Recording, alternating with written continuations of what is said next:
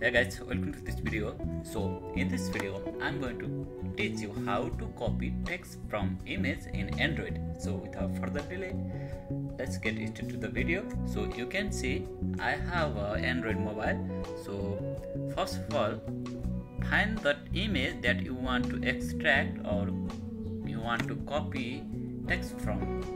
So in my case, I have this image and I want to copy the text from this image or extract the text from this image.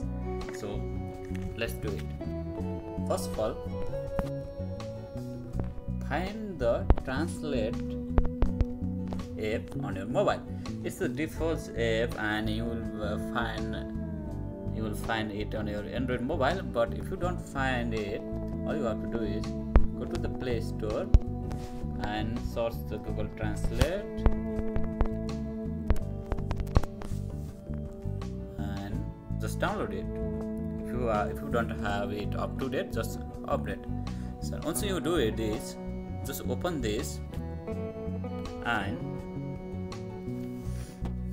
select this detect language as default. Just select detect language, don't do anything.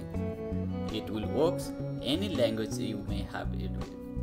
Okay, and translated language English, just do it for now, just do it English. So all you have to do is now you tap on this camera icon and here is the go to your gallery. This will lead you to your gallery and find the image that you want to copy the text from.